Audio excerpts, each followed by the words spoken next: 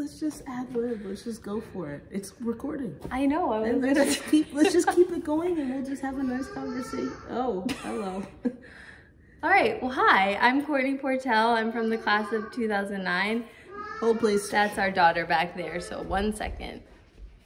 Hi. I'm Courtney Portell. I'm from the class of 2009. I played basketball at William & Mary. I'm Megan Moulton-Levy. I played tennis at William & Mary. I'm from the class of 2007. For me, college was a really,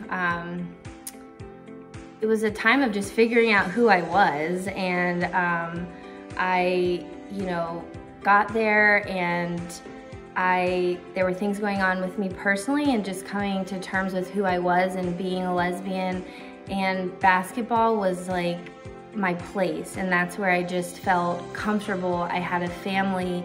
I never felt like I had to hide who I was. For me, I have never felt different or less than. I'm a woman, I'm black, I'm gay, and all of these things, in my opinion, yes, they're a part of who I am, but they don't define me. I am a person, I'm a human being, I'm a loving being, I'm a mother, I'm a sister, I'm a friend, like so many other people. So I think my time at William & Mary was affirming, because nobody looked at us any different. Nobody treated us like we were less than, or that we were different, or that our relationship wasn't valid. I think about watching her play. That was one of my favorite parts of being at William & Mary, was getting to see her compete as an athlete. And she's a record holder, was maybe, no longer. Still a record, just not number one. Okay. So, seeing her at the last moments of a game, hopefully we get to enjoy something like this tonight, seeing her at the last moment of a game being able to show up and just drain threes.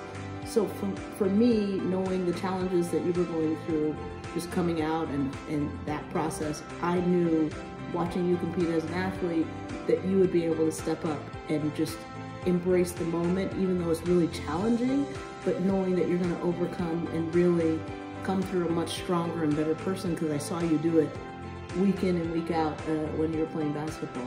Yeah, I think we like to refer to that as like game time player, and it's like that horn goes off, and when it's game time, and I think we've carried that theme into our life. It's like when we need to do something that's difficult or challenging, or just go through life, which is hard, it's like you step up, it's game time, and I think we've embraced that idea.